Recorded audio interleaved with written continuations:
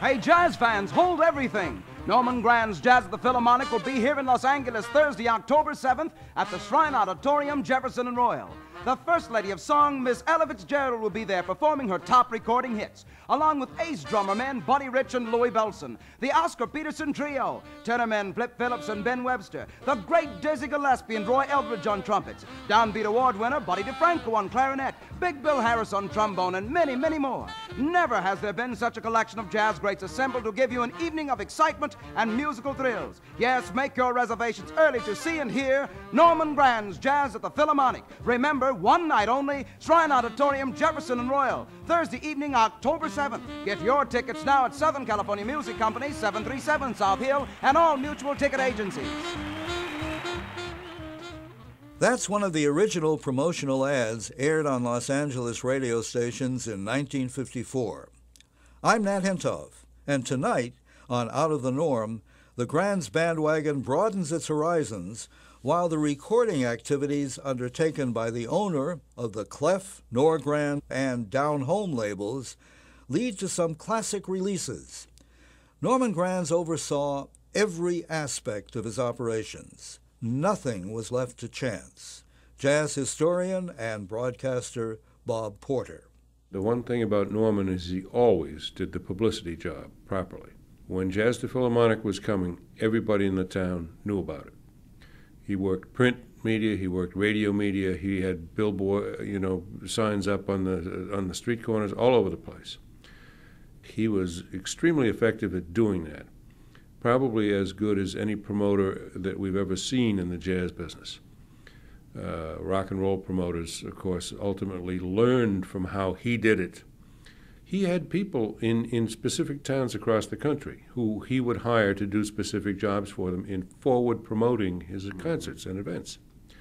He worked the white newspapers, he worked the black newspapers, and he worked the black newspapers more successfully than any promoter up to his time. In 1952, Granz took JATP overseas for the first time, playing to ecstatic audiences in Europe, starting off in Stockholm and closing in Frankfurt. Good evening.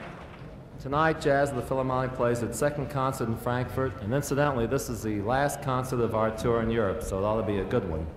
The tour was a complete success.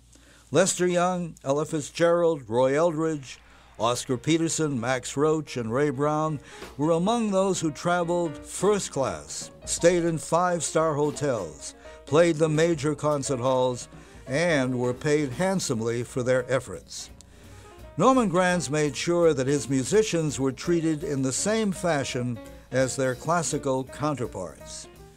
Back home, the 1952 JATP tour reached New York's Carnegie Hall on the 13th of September. There were 2 sold-out shows that night. The entertainment paper Variety noted that the ticket sales had grossed $21,000, a remarkable figure at the time. Variety also added that Billie Holiday had made an unscheduled appearance at the concerts. Granz biographer Tad Hershon. When Billie Holiday played at Carnegie Hall in September 1952, Norman had invited Holiday to appear as a surprise, and Ella Fitzgerald would be on the bill, so in effect Norman would have the opportunity to present 2 of the greatest jazz artists in the history of the music on one night. And Norman bawled out the audience during Holiday's appearance. Jazz at Philharmonic audiences were known as, really could be unruly at times. And particularly so on this occasion. With Oscar Peterson, Barney Kessel, Ray Brown, and Buddy Rich already on stage, Norman Granz brings out Billie Holiday during the first of the evening's 2 shows. The following has never been heard before. And here's something very extra special. It's something that's a surprise. Billie Holiday.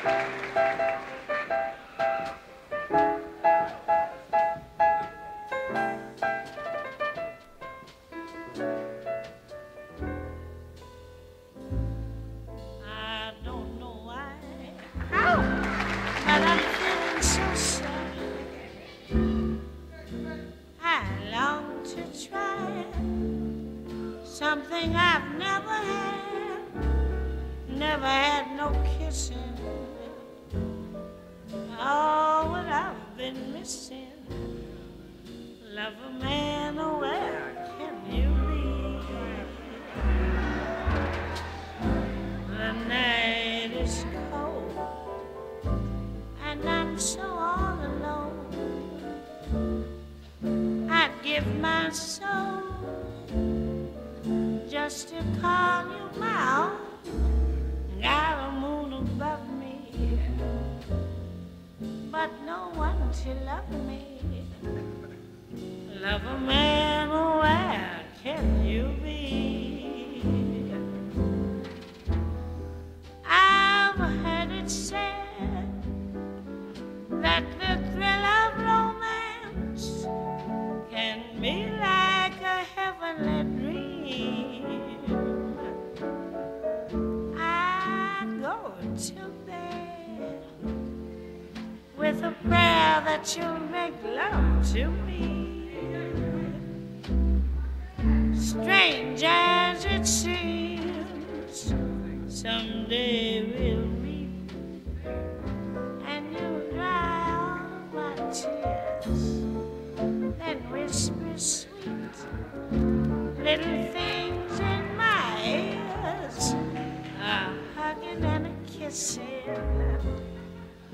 Oh, what we've been missing. Love a man,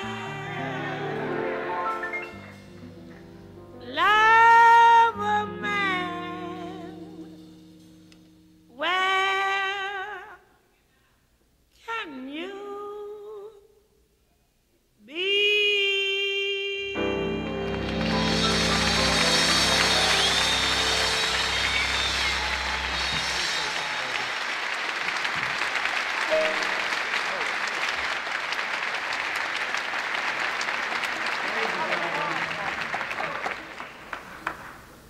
Frankly, I'm getting sick and tired of you idiots that are spoiling the show for everybody.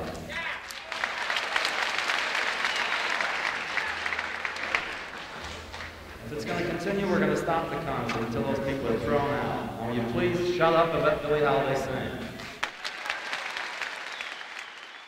A poignant holiday and an angry GRANZ, heard for the very first time 51 years after the fact.